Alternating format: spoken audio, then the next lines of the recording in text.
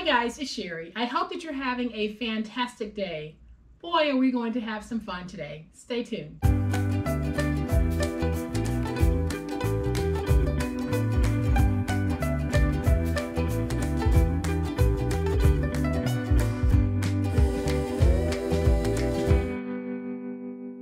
Welcome everyone. I am so glad that you are choosing to spend a part of your day with me, because it is going to be so delightful today. And here's what I'm talking about. We are going to make a deliciously gorgeous candy bouquet for him. It's not going to be an over-the-top bouquet. It's going to be a very simple one. We're going to make it using rosettes and candy. So whatever his favorite sweet treat, go ahead and grab it. Then grab your beautiful papers, because it is not going to take much to make this project. I absolutely love how this turned out, and I'll give you a closer look once we get ready to go over what's going to be needed to make it. So, do y'all know what time it is? It's time to make it.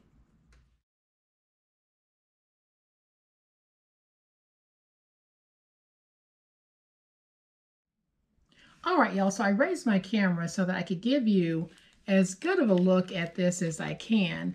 It is really a cutie, and I think that anyone who receives this will really like it. So basically all I did was 3 rosettes, picked out some favorite candy, created a little box, and I filled it. So this is really a very simplified candy bouquet that I know that you guys can make, and I know you'll have fun making it. So here's what we're going to need. This will be a chipboard project, and I'm using a medium weight, and I have 4 pieces that measure 2 5/8 by 5.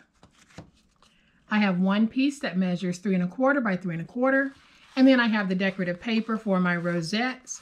I have 1 piece that is 2 by 12, 1 piece that is 3 by 12, and 1 piece that is 4 by 12.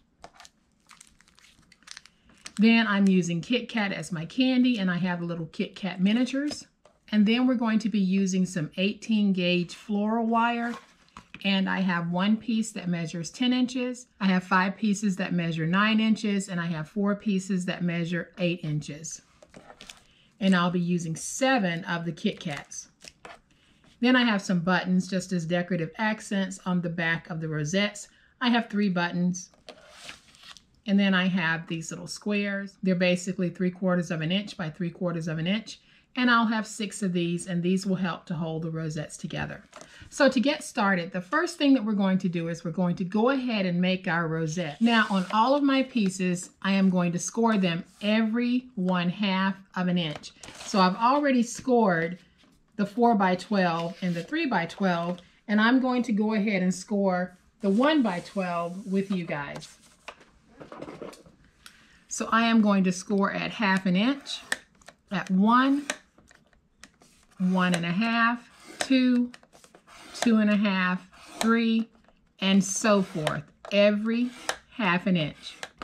And we'll do this all the way across.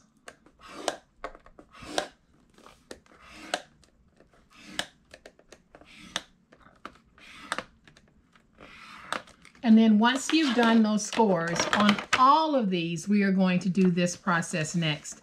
We're going to take each of our pieces and cut them in half on the 2-inch side, the 3-inch side, and the 4-inch side. So I am going to cut this 2 by 12 into 2 strips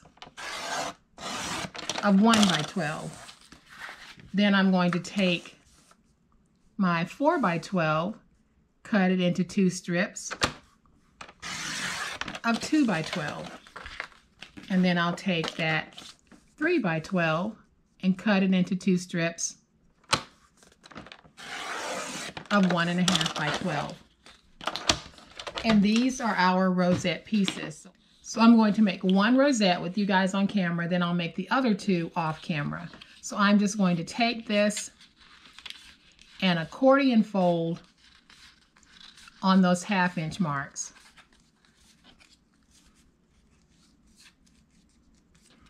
And then I'll squeeze just to get it nice and compact.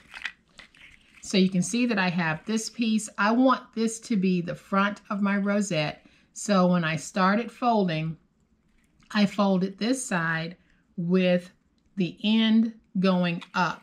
So now I want to take the match to this, and I'm going to start with the end being folded down.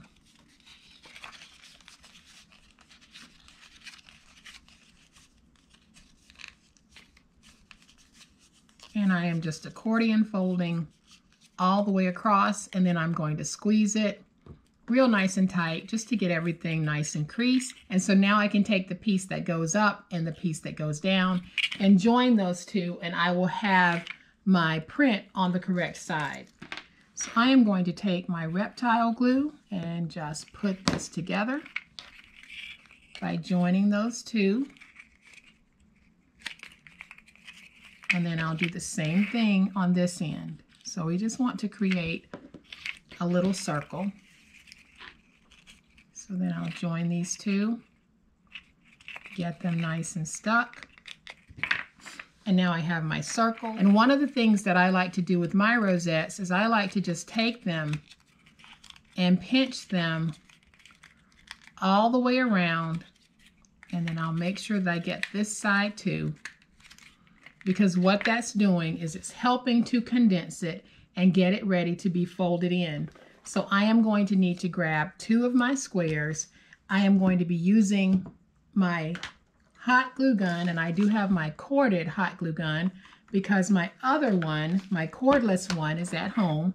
So now that I have this like this, I'll just take it and smush it down. So just take it and smush it down. Now I can squeeze it together.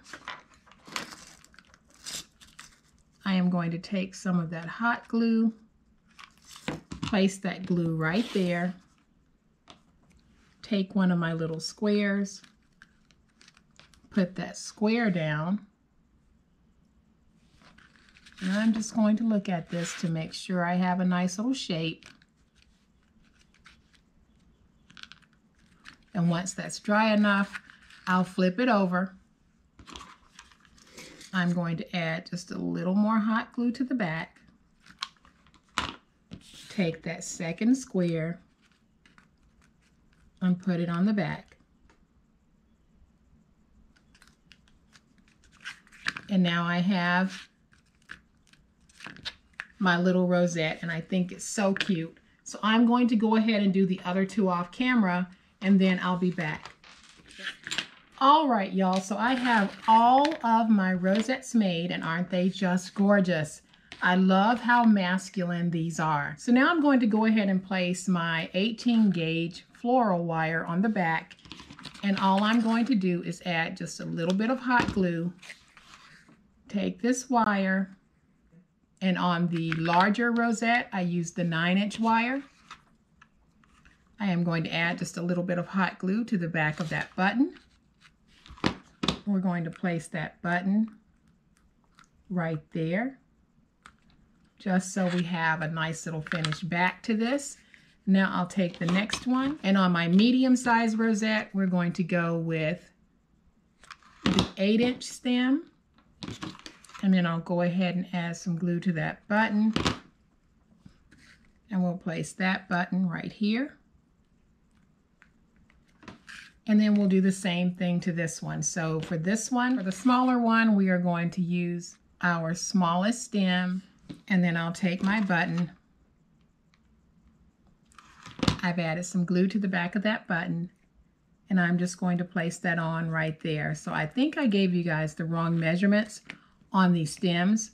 So here's what I used. On the larger rosette, I used the 10-inch stem.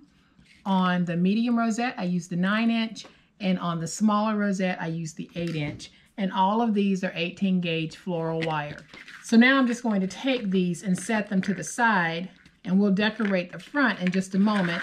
But I am going to go ahead and do the candy so that I can turn off my hot glue gun. So here's the easiest way to do the candy. I have 7 pieces, and I'm going to have 3 pieces that I'll be using the 8-inch on, and then 4 pieces that I'll be using the 9-inch stems on. So all I'm doing is taking my candy, I'm opening the back just like this. I'm going to drop in a little bit of hot glue, then I'll take my wire, put it in, and fold over. And that's going to keep it stuck. So I have already done all of these. So we now have these and we have the rosettes. We're going to go ahead and make our box, and that way we'll be ready to put everything together after we have decorated those rosettes.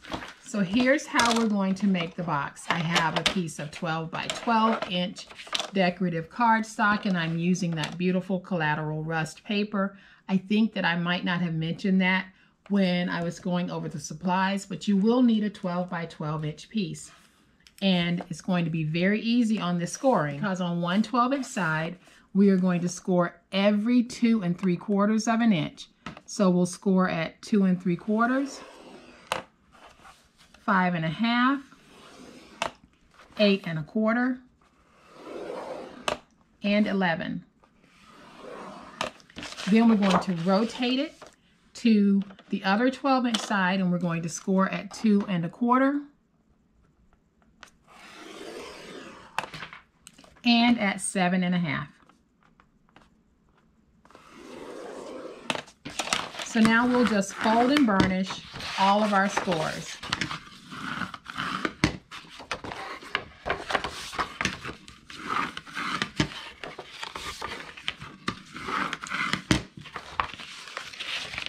And either side of this paper would have been gorgeous.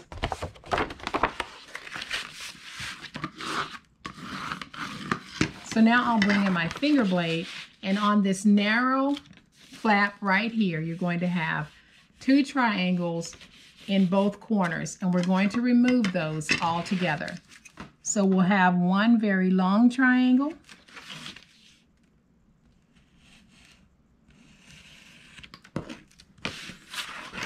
and then we'll have a shorter triangle, but we'll remove them both.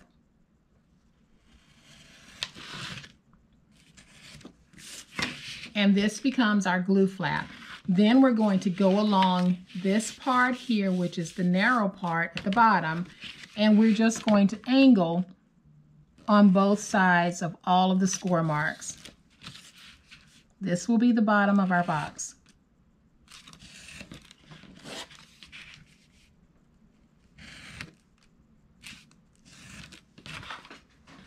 And then here at the top, I'm going to rotate it, and I am going to go to wherever there's a score mark and release these tabs completely. Now, if you feel more comfortable with putting this back in your cutter and cutting out, do that if it's going to help you. Otherwise, just go up to that score mark. I need to find that score mark and drag straight down. And we're just going to free all of these tabs. And sometimes it can be a little bit hard to see that score, but I think I've got it. So we're just going to free up all of our tabs, just like this.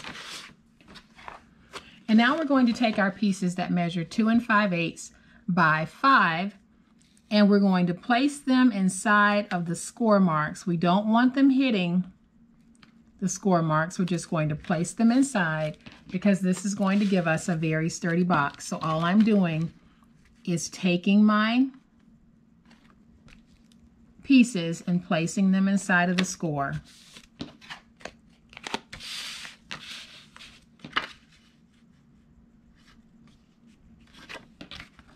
And I might need to bring it up just to make sure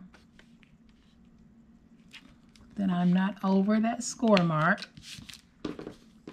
And then I'll put this last one down.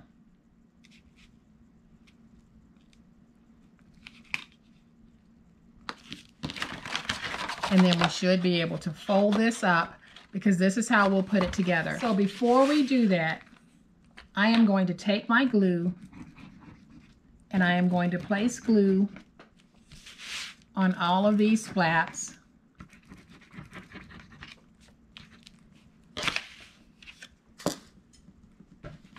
And then we're just going to fold these over, because what this does is it gives us a nice finish to our box. We don't have to worry about going all the way to the bottom. And now we have this nice little box. We're actually going to close it by taking our flap and putting it on the outside. Take my glue, place it on my glue flap. Then I'll take this piece and I'm just going to match to make sure I have everything nice and even. Get that nice and tight so that box is squared. And now you can see we have a beautiful little box. I'm going to turn this over, fold the sides in. This is the back piece because this is where that back flap is. So I am going to take my glue, place my glue on the back flap, and then I'll place my glue on this piece, and now we have a box. And then I'm going to bring in that 3 1/4 by 3 1/4 inch chipboard, and I am not going to add any paper to that chipboard because I am going for that industrial grunge look. So I am going to add my glue to the bottom of this.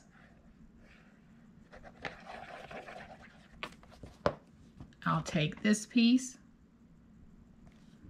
We're going to get it placed down on that chipboard, and I'm just going to make sure I have everything nice and even in my placement, and I'll hold it up like this so that you can see that base, which is exactly what I wanted. So now I have this piece of floral foam that I'm just going to drop in. It's a nice tight fit, so I don't need to add the glue to the bottom like I normally would. So now I'm just going to decorate my rosettes using some of the stickers from the Hey Mister collection. So I need to add a little bit of glue to the back of this one because some of my stickers are just a little bit old. And this one says hello, and I thought it was pretty cute. And then I'm going to take this one, and I have this little figurehead that I am just going to take and put him right there using my Reptile Glue. So now, y'all, we are ready to do this. So the first thing that I'm going to do is I'm going to take the one that says Dad, which is my tallest one, and I'm going to put it in the middle. So I'm just putting it down inside of that styrofoam, and I'm actually trying to do this sideways. So please bear with me. So I'll take my second one and place it in. Then I'll take the third one, which is the smallest one, and we'll place it in on the other side. And I'm just trying to get these in, and then because it is the wire, I can go back and fix it. So I'm going to stand this up, and the way that it's moving right now, it will lessen once I put in my shredded paper. So now I have it like this. I am just going to take my candies. I want to get the 3 shorter ones for in the front and the 4 taller ones for in the back. So I am going to take my candies, and we're just going to tuck them in, and you can tuck yours in wherever you want them to be. But yours does not have to be like this if you choose to make this project. However you decide to put your candy in is right. So we're just taking our candy and filling it in wherever you want your candy to be. Then I'll do the same thing at the back. I am just going to take my wires and drive them down into the styrofoam, and I'm just filling this with my candy. And then we'll come back and we're going to add our shredded paper. All right, guys, so once you have all of your candy pieces and your rosettes in, this is how it's going to look. Now we're going to take that shredded paper and just start filling it in. So I'm just going to grab a whole bunch of shredded paper, and I'm going to take that shredded paper and just tuck it down in, and that really helps to start making this little project take that shape of cuteness. So you can use as much or as little shredded paper as you want. I like to use a lot because I like that full look that it gives. And you can add just as much candy as you want. If you want a fuller basket with more candy, you know, add some more of that favorite candy. So I am just adding my shredded paper.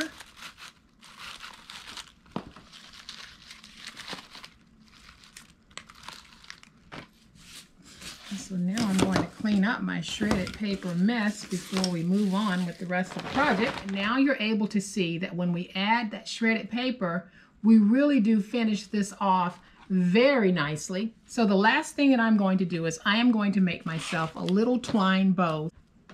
So I have about 2.5 feet of twine, and I'm going to wrap it around my 4 fingers, not tight, but I'm just going to wrap it until I get a tail just like this. Then I'm going to remove it and pinch it in the center. Then I'll take that tail, wrap it around, and then bring it through. Don't pull it tight or you'll make it come unraveled. And you're just going to end up with a rustic little twine bow. So at this point, I'm just going to take some of my hot glue, place glue on the back, and then I'll take that and I'm going to put it right there. So I got a little bit of glue on my hands, but luckily I'm not using a high temp glue gun, so I didn't really get burned. If I had been using my cordless glue gun, I probably would have felt that. So now we have our little bow on. You can put something in the center of the bow if you want. You can even come back and open up your loop some, which is what I like to do. And now we have our second completed candy bouquet. I have it laying on its side so that you guys can get a good look at how everything is put together in here. Then I'll stand it up and you can see just how cute that is. So I'm going to bring that first one in so you can see both of these side by side. So super easy to do, guys, and I know that you'll have a lot of fun with this. If you don't have the floral wire, but you have some barbecue skewers, or you have some paper straws, or straws in general, that will work for this project as well. So guys, I hope that you have liked this fun little project for him. If you have, please hit the like button. If you are not a subscriber to my channel, I would love to have you join this amazing online crafting family. You guys, as always, please be safe, be kind, happy crafting, and we'll chat later. Bye.